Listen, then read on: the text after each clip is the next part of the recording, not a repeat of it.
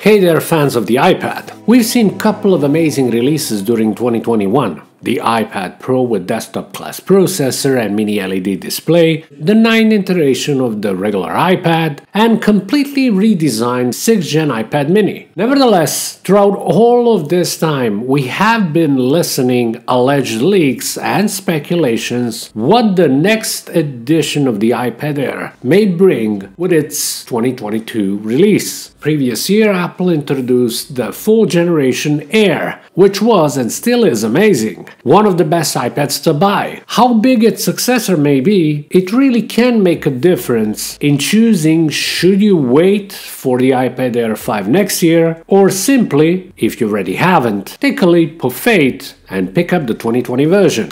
Hi friends, and welcome to Digitalna channel. My name is Marco and this is your dose of Apple news, leaked information, rumors and opinions. Make sure you subscribe, leave a comment below, hit the like button and don't forget to enable all notifications so you don't miss the next video. If you're not familiar, Extreme Skins is a family-owned business that's been making vinyl skins for various electronic devices. I've received 3 packages. The skin for my 13-inch MacBook Pro, the one for the iPhone XS, and believe it or not, my Smart Keyboard Folio. Personal favorite by far is the MacBook skin. I mean, just look at it. It gave it a breath of fresh air and almost like a new life. Even the section inside with the palm rest, trackpad and the one above the touch bar have been decorated as well. It's kinda sexy how the MacBook Pro and the iPhone share the same style. The iPad Pro Smart Folio is totally different kind of animal. It will provide security in terms of scratch protection, which still counts. At the same time, you'll have something that is truly different, specifically made for you, an expression, your status, and your personal message. The link is in the description as well as in the pinned comment.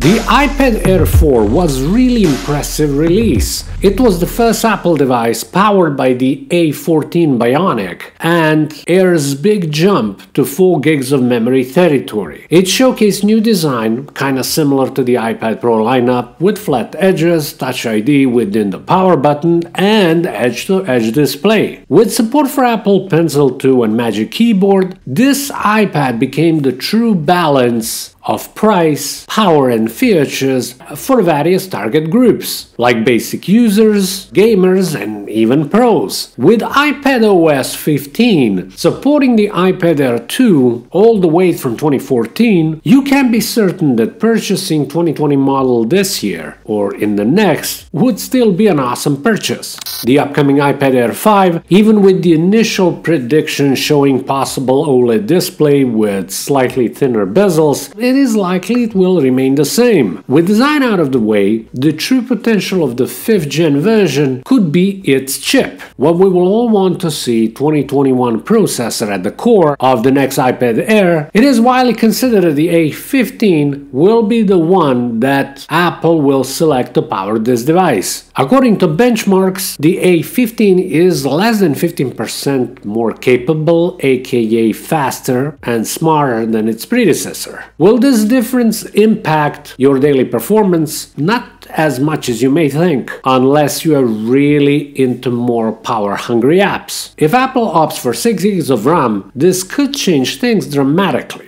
Price-wise, I will play the optimist role with the belief that Apple will keep its price tag to $599 if they keep 64 gigs of storage as a base option and 4 gigs of memory. For me, the storage is the only true question mark. Is it time to see the iPad Air starting with 128 gigs of storage configuration? I believe so. This may mean a lot of difference for someone who values and who needs a lot of space for files and photos. Believe it or not, I don't. If you've seen my videos from before, you're probably familiar that my 2018 iPad Pro has only 64 gigs of storage, and so far it's been sufficient for me. I've bought it because of its performance mainly. That's why I would always choose the base 11-inch iPad Pro with the M1 and 128 gigs of storage for $799 over the iPad Air 4 with 256 gigs of space for $749. Always. Heck, I would suggest the same to anyone who needs a beast. Now, you don't have to agree with me. What I'm trying to say is, if the rumors are accurate, it is possible that the iPad Air 5 may not be such a huge improvement after all. Yeah, even with 5G. In terms of your workflow and experience comparable to its predecessor in most cases. Unless we talk about cameras. According to some reports, the 5th gen iPad Air could showcase dual camera system and even LiDAR. What is certain is that the front-facing camera will also be upgraded to the new 12-megapixel ultra-wide variant.